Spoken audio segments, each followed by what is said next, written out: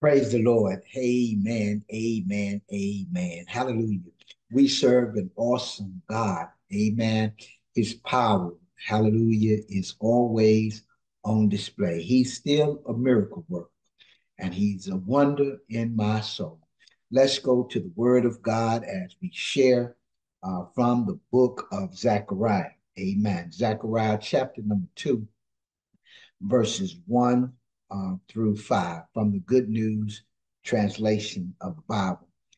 Welcome from whatever parts of the world you're coming in from. We are grateful that you're spending this time in our hour of power as we study God's word, as we grow in faith and development, as we become the people who God has ordained us to be. Amen.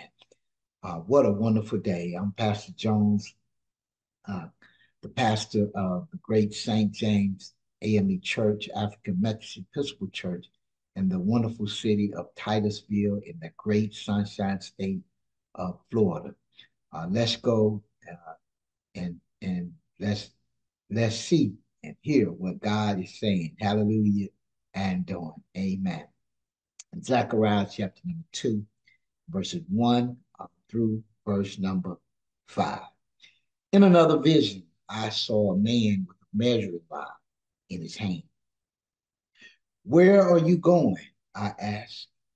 To measure Jerusalem, he answered, to see how long and how wide it is. Then I saw the angel who had been speaking to me step forward, and another angel came to meet him. The first one said to the other, run and tell the young man with the measuring line that there are going to be so many people and so much livestock in Jerusalem that it will be too big to have walls. The Lord has promised that he himself will be a wall of fire around the city to protect it, and that he will live there in all his glory. Wow, I love it. I love it. I love verse number 4 is where we're going to focus on. Amen. Let us pray. Almighty and everlasting God, we thank you for this day. We thank you for life, health, and strength. We thank you that you brought us together to hear your word. Now, let we pray that we will be doers of the word and not hearers only. Bless us that we might be a blessing. Strengthen us that others may find strength as well. We pray, dear God, for wisdom, knowledge, and understanding as we walk in the favor of God in 2024. It is in Jesus' name we pray. Amen. Hallelujah. Verse number 4. The first one said to the other, run and tell that young man with the measuring line that there are going to be so many people and so much livestock in Jerusalem that it will be too big to have walls. What a prophetic message about the kingdom of faith beyond the walls. I want to share on this matter. God is enlarging our territory.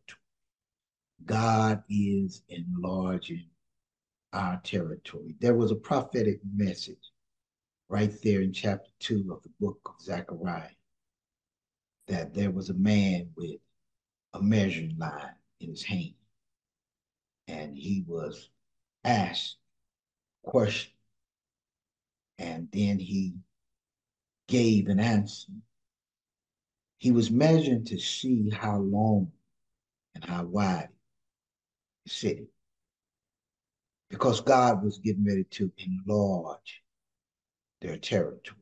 He was getting ready to allow them to do ministry beyond the walls. They were wanting to grow beyond their capacity.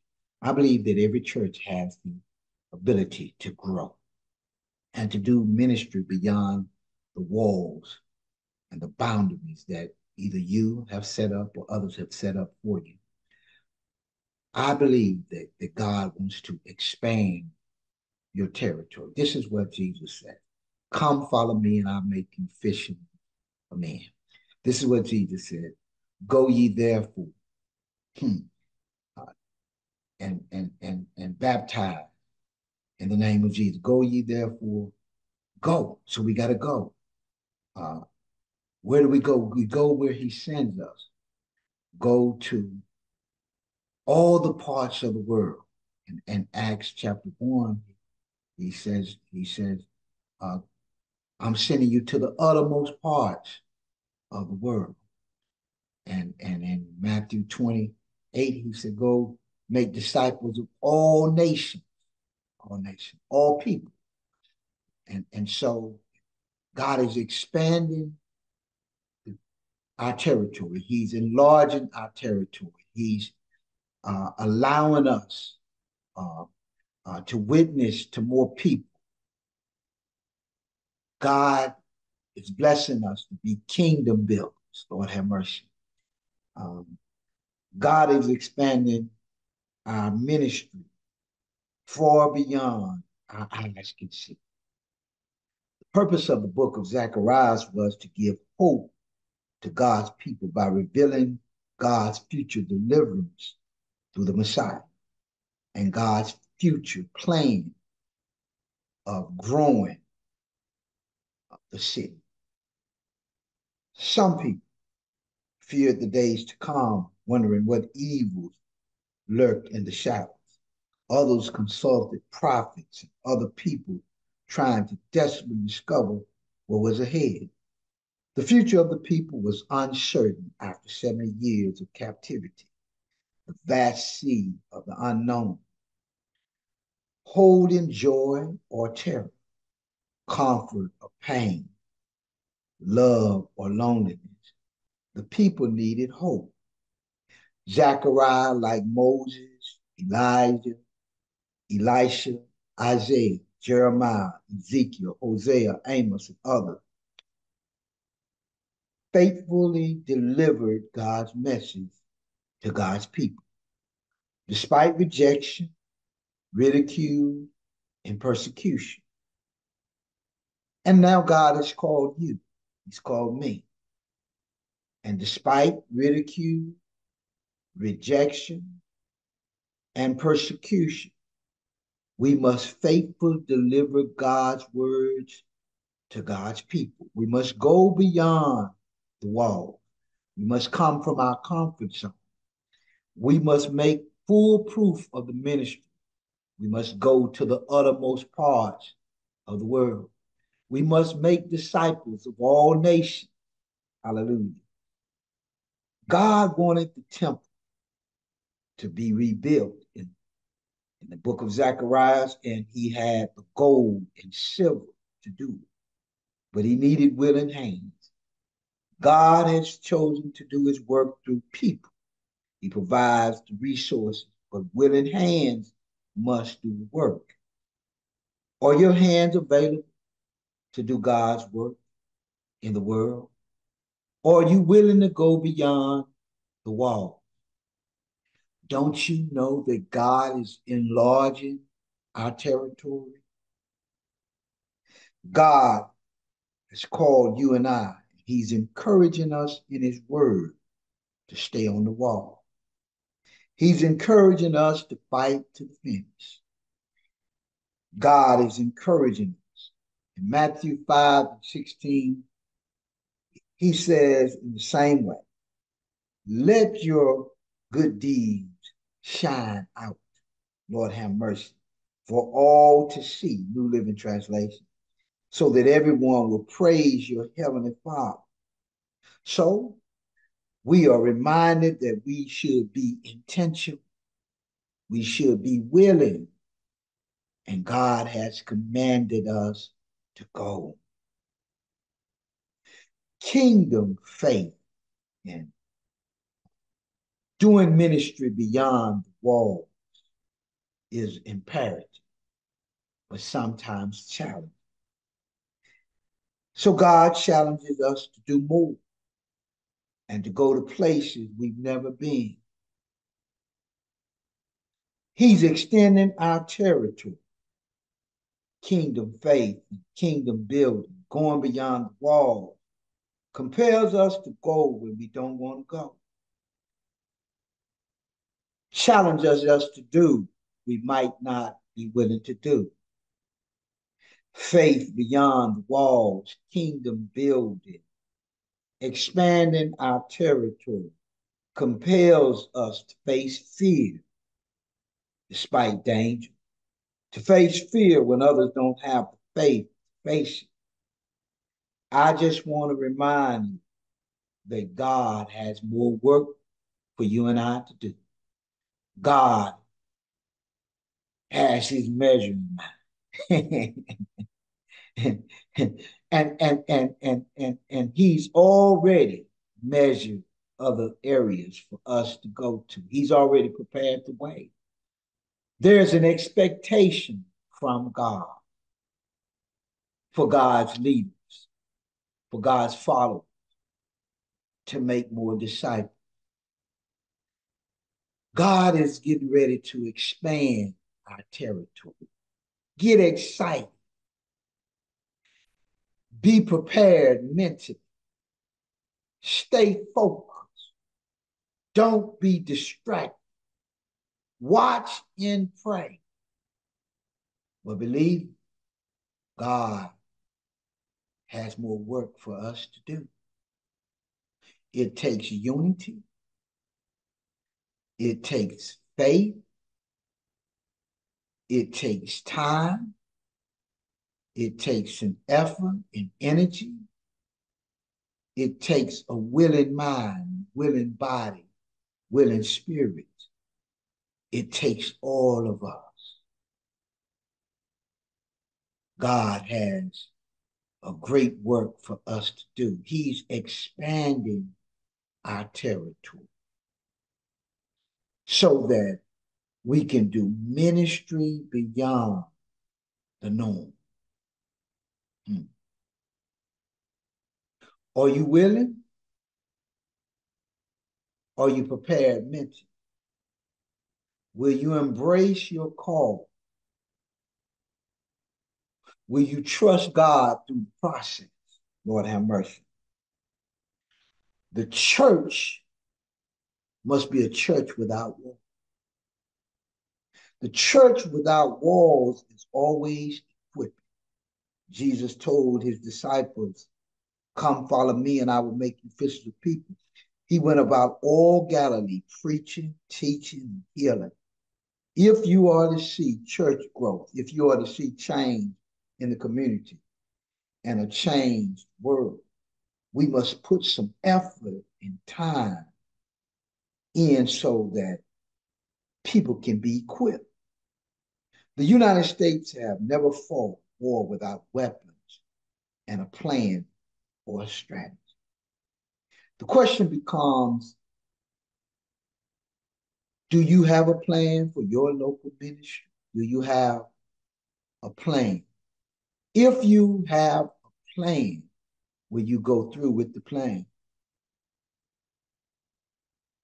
I believe that when leadership shares a vision and put a plan in order, that if we would work together, we can make a difference. Lives can be changed and souls can be saved.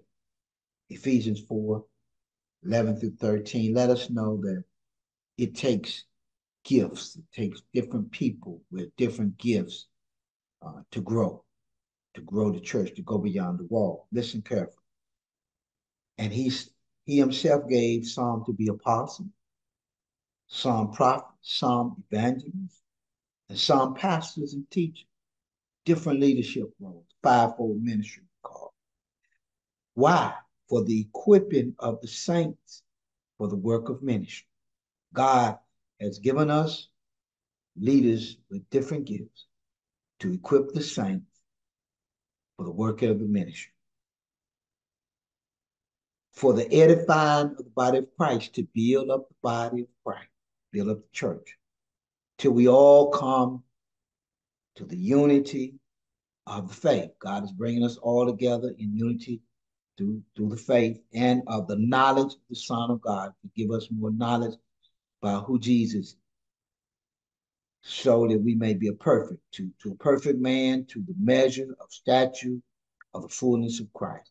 The only way we can know the fullness of Christ, we manifest those gifts and within those leaders, those leadership roles, and then our spiritual gifts that are found in Romans 12 and in 1 Corinthians 12. When we have the gifts and we have leaders who have and believe in the fivefold ministry, we can do greater works than thee. Lord have mercy. The church that God has called us to be is always empowering, always enlightening, always encouraging, always equipping. Sometimes the ground we stand upon is shaken. Sometimes we're tossed and turned by the world, so much so that we forget who we are and the God we serve. Sometimes we let go and instead of letting God, we ought to let go and let God instead of letting go and running away. Lord have mercy. If we want to serve this present age, we have to be equipped. If we want to serve this present age, we have to have the right mindset, right attitude, and we have to be willing to go beyond the walls. We have to know that when God is expanding our territory, that we got to put our best foot forward. We got to give it all that we have.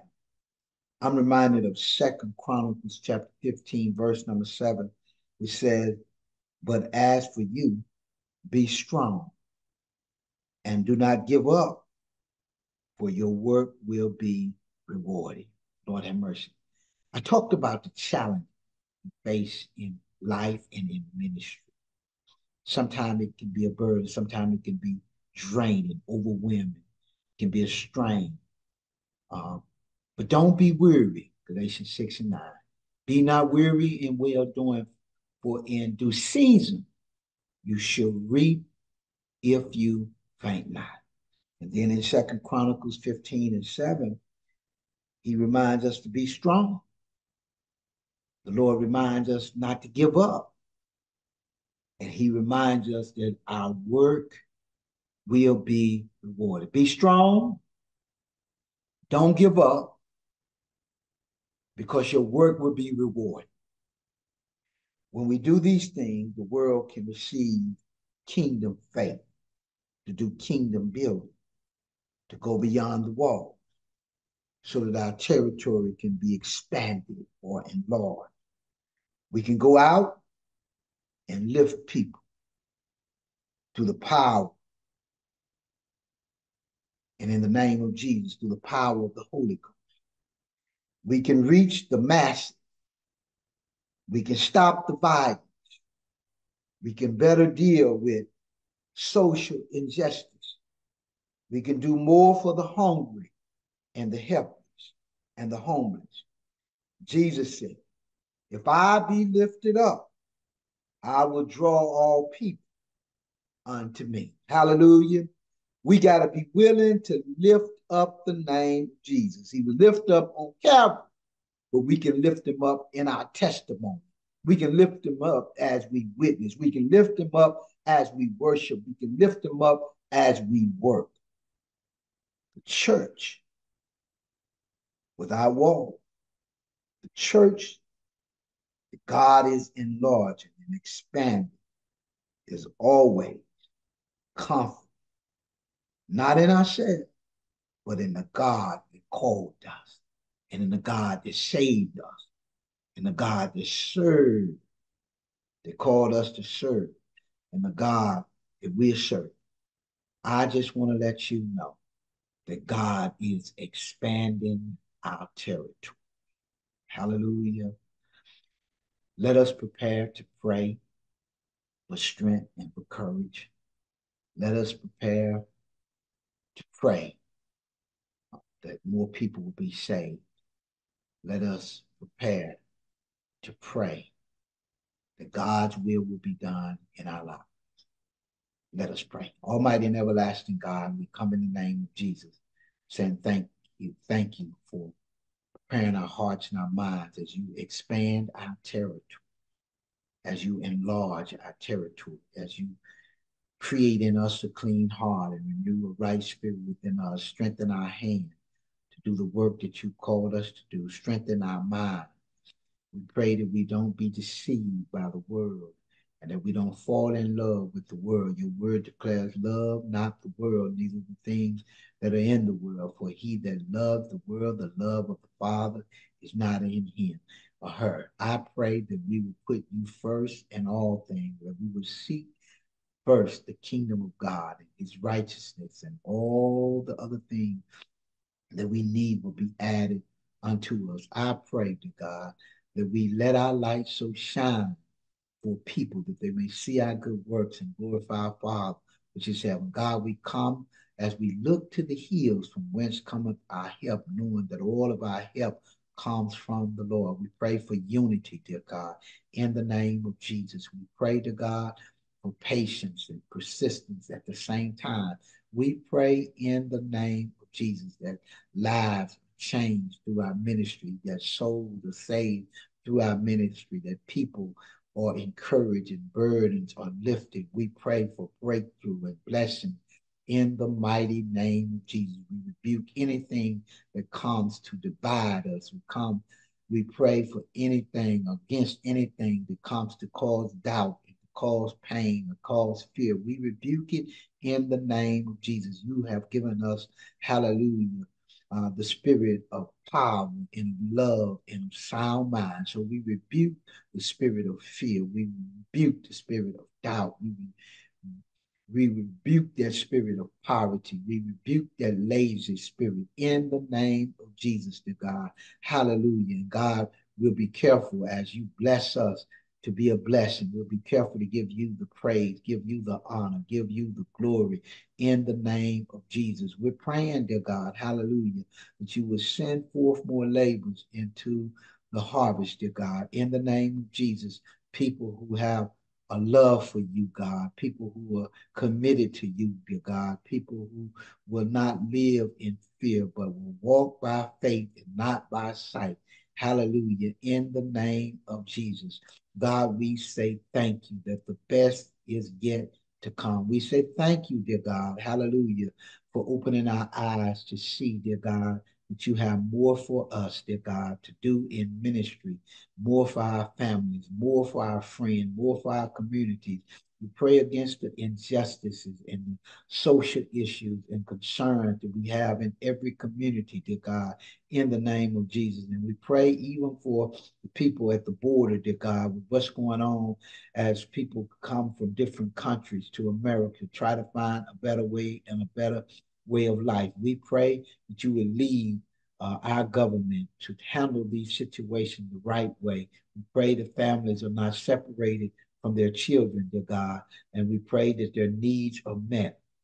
We know that we can't accept everyone, but we pray that some people have an opportunity, dear God, and that they make the most of it. And we pray that people who are criminals and people who don't have the right mindset and do not have the heart of God, we pray that you would change their ways and change their mind, dear God. We pray that they're saved and delivered, dear God.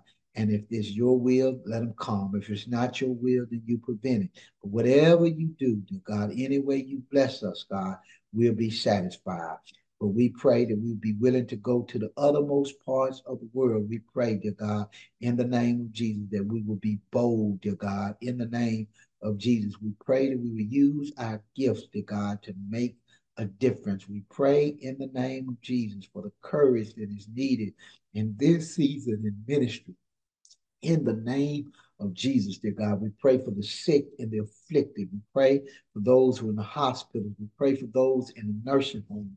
We pray for those, Lord have mercy, bound in jail and in prison. We pray that you just bless us and that we be a blessing. In the name of Jesus, we pray. Amen. May the Lord God bless you. May the Lord keep you. If you need a church home, St. James is the place to be. Hallelujah. If you need a pastor, I would love to be your pastor.